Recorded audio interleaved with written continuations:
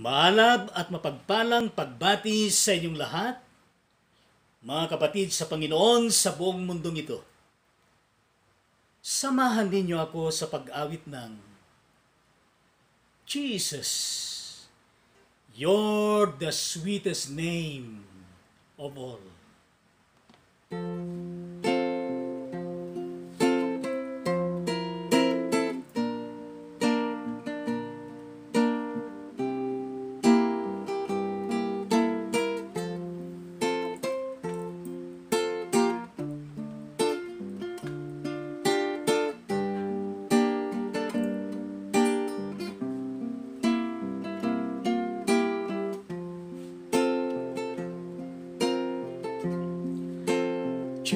Jesus, you're the sweetest name of all.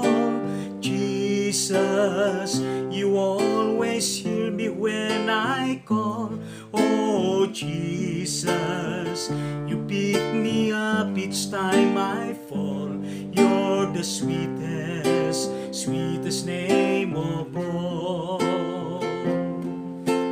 Jesus, how I love to praise your name. Jesus, you're still the first, the last, the same. Oh, Jesus, you died and took away my shame. You're the sweetest, sweetest name of all.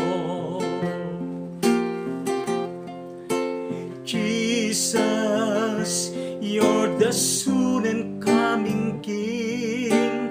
Jesus, we need the love that you can bring. Oh, Jesus, we lift our voices up and sing. You're the sweetest, sweetest name of all. Jesus, you're the sweetest name of all. Jesus, you always hear me when I call. Oh, Jesus, you pick me up each time I fall. You're the sweetest, sweetest name of all. You're the sweetest, the sweetest name of all.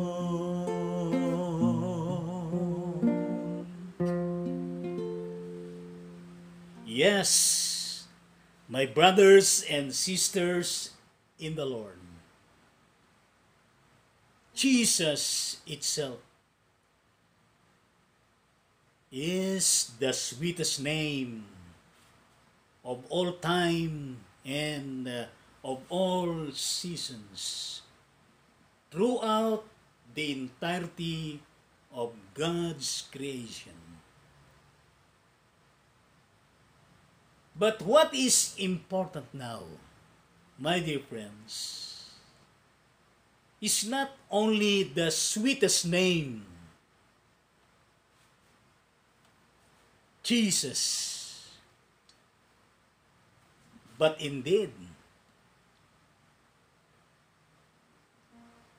our connection with that name, Jesus. He, supposedly being the personal and communal Lord and Savior of our lives.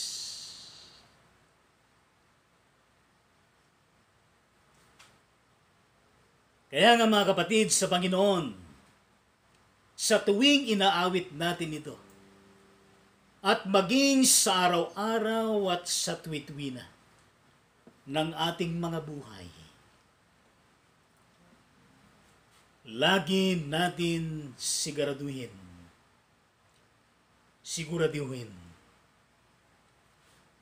na si Jesus Christ ay tinanggap na natin bilang Panginoon at tagapagligtas ng ating mga buhay.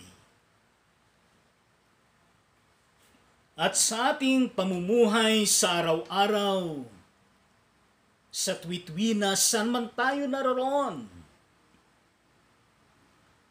let this Jesus be the sweetest Jesus in our respective lives.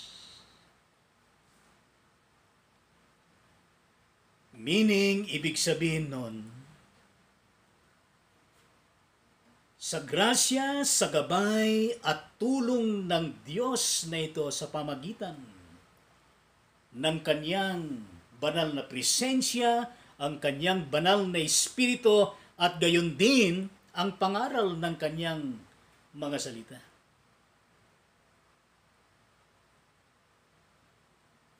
Isinasabuhay natin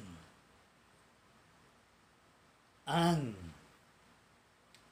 katamisan ng pangalang Jesus sa ating mga buhay at gayon din sa ating pamumuhay sa ating kapwa-tao saan man tayo naroroon sa lupalop ng daigdig na ito.